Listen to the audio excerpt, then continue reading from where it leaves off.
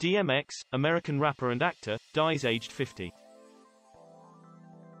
Image copyright Getty Images. Image caption DMX performing in Atlanta, Georgia in September 2019. US rapper and actor DMX has died at the age of 50, 5 days after suffering a heart attack. The performer, whose real name was Earl Simmons, had been placed on life support and died with his family by his side. In a statement, his family said he had been a warrior who fought till the very end. Earl's music inspired countless fans across the world and his iconic legacy will live on forever.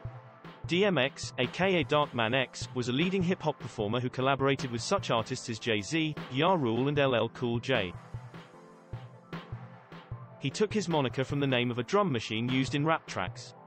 The chart-topping artist songs included Party Up and X Gon Give It to Ya. He also acted on screen, appearing in such films as Cradle to the Grave, Romeo Must Die and Exit Wounds.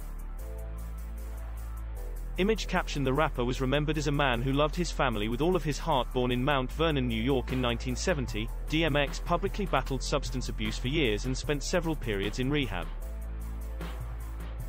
A father of 15, he served jail sentences on charges including animal cruelty, reckless driving, drug possession and weapons possession.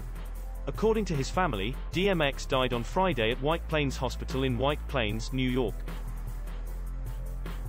He loved his family with all of his heart and we cherish the times we spent with him, their statement continued. We appreciate all of the love and support during this incredibly difficult time.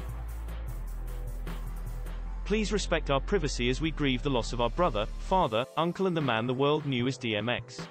Follow us on Facebook, or on Twitter at BBC News Ents. If you have a story suggestion, email entertainment.news@bbc.co.uk.